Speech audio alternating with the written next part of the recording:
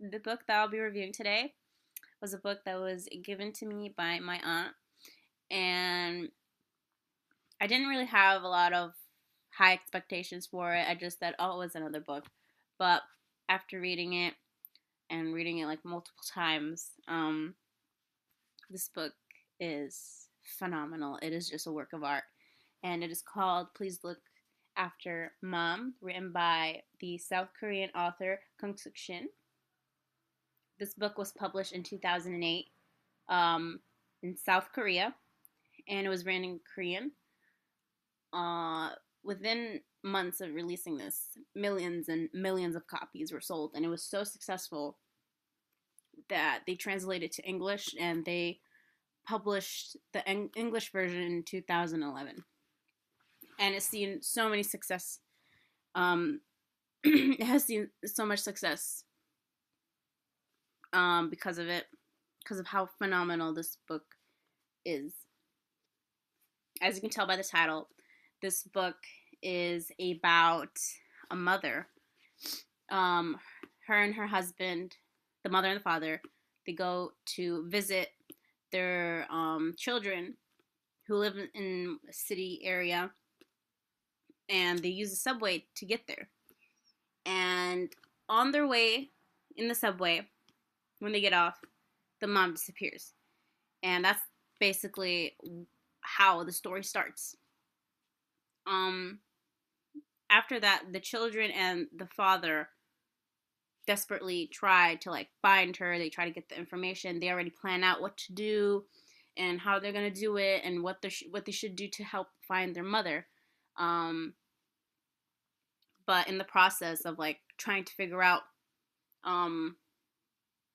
like putting posters and putting out like information about their mother, they realize that they don't really know much about their mother. The story is a lot of, flashbacks and memories going from present to past a lot. But it's done very, very beautifully. It flows well. It blends perfectly. So it doesn't really have like, harsh transitions. It's not like quick, oh, past, now we're in the present. No, it's very well written. The author took her time making sure that everything flowed with each other very well. Um, what was interesting about this book was the different perspectives it has. You get uh, the perspective from the mother's children, her four children, and then you have a different perspective from her husband, the father. And there's like four parts to it where, everyone has their own you get a perspective of each person. I think it was four. Don't quote me. But it was a couple of parts. And each one is talked about a different person in the story. And another interesting thing is, in the beginning of the book, it is written in second person, and it doesn't stay in second person. It shifts, changes from first person, second person, and third person. So it has all these different perspectives, and you think, and you have the perspectives of this perspective of the children and the father, and you think that this must be a mess. Absolutely not. This was very well written and very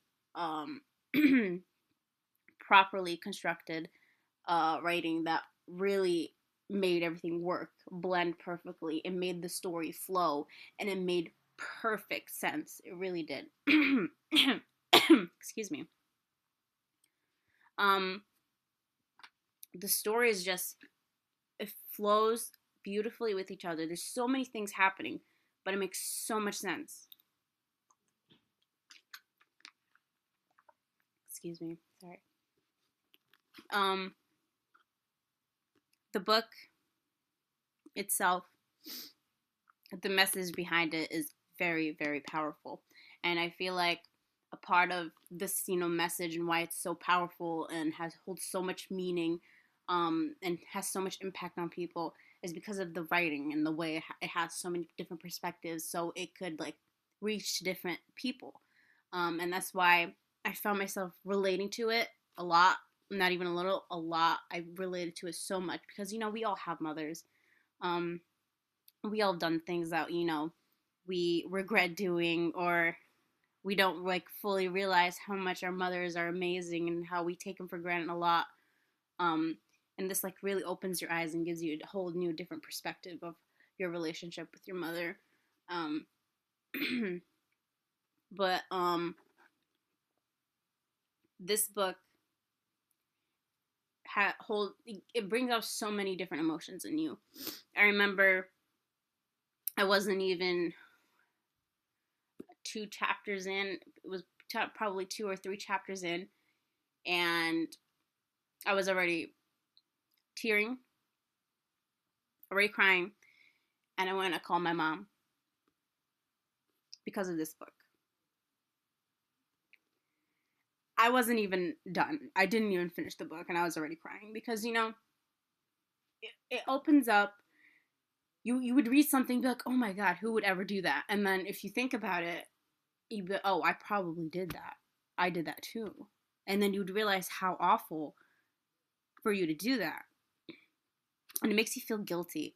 The children themselves in the book feel guilt because of how they treated their mother, and that guilt, you feel it yourself because you've kind of done things like that. So that's why I feel like a lot of people could relate to this, and because like it's written in all the children's perspective, you get different perspectives, and basically you reach out to more people. This book has so much going on. Like I said, it may sound chaotic, but it works beautifully.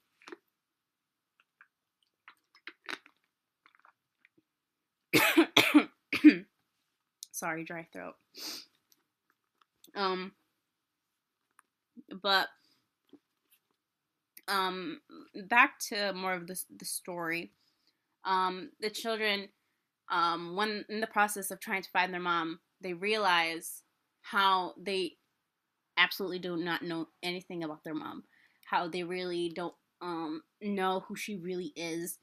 And the more you go into the story, the main like part of the story is them having flashbacks or like looking at the past and their memories and seeing what kind of person their mom was. You would they sometimes they would like think about some memories, and in the moment they think, oh, that was weird, but when they look at it now as adults, they realize, oh, that's why. um and and you know what, I feel like a lot of people have these moments. A lot of people, in their childhood or in their teenagers, they don't like realize what they're doing, but then as an adult, and when you look back, you really understand what your parents really are doing, and you'd appreciate it more. And I feel like the author really wrote this book to help people realize, you gotta take care of your mother. You gotta understand, how precious your mothers are. A lot of people ask the author, a lot of people, they would think about their mothers, after they pass away. What was the reason why you made in this story mom disappear? And I thought that was a genius question, and I never really looked at it that way. And the author thought, why do we need to like think of our mothers, after they pass away? We need to take care of them as they are with us. Appreciating someone who dedicated their lives to us is the least that we can do. Treating them with the same kindness that they did is something that we should do. And I feel like the author really did want to emphasize on taking care of our mother a lot more than we are now, making us realize how important they are to us. And I have to warn you about something, that the the only way you will find out what the title of this book means is towards the end. It is at the very, very end of the book, and literally on the last page. And if you really want to understand the whole meaning, the whole message, the emotion, the connection, the whole shebang of it all, the powerful message behind it, you need to read this entire book. And I promise you, you will not be bored. It's a hefty amount. It is a lot of pages. I kid you not. As soon as I started reading it, I couldn't put it down. Because everything just flows so beautifully. Everything, the more you read, the more you want to know. Nothing is like cut off. It's just in sequence. Everything is flowing beautifully. Everything is blending. And it makes you want to finish. It makes you want to know what happened to the mother. Like, we're learning all these new things about her, and there's some things that we don't understand what happened. And I feel like this book is an absolute masterpiece. This book was made with so much care and so much time and dedication, and I think a lot of the author's emotions towards her mother was really put into this as well. I think she didn't want us to maybe do the same mistakes that she may have wanted us, that she may have done, you know?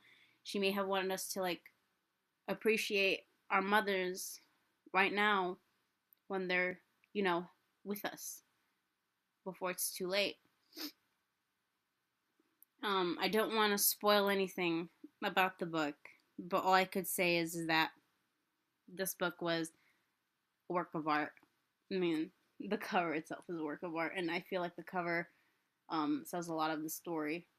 Um, I really would recommend it. I already recommended it to my mom, because the same time I called her when I was crying after reading like a chapter, I told her, you need to read this, and she said she would take the book from me when I'm done, and she hasn't read it yet, but she will read it soon. I will recommend it to anyone and everyone.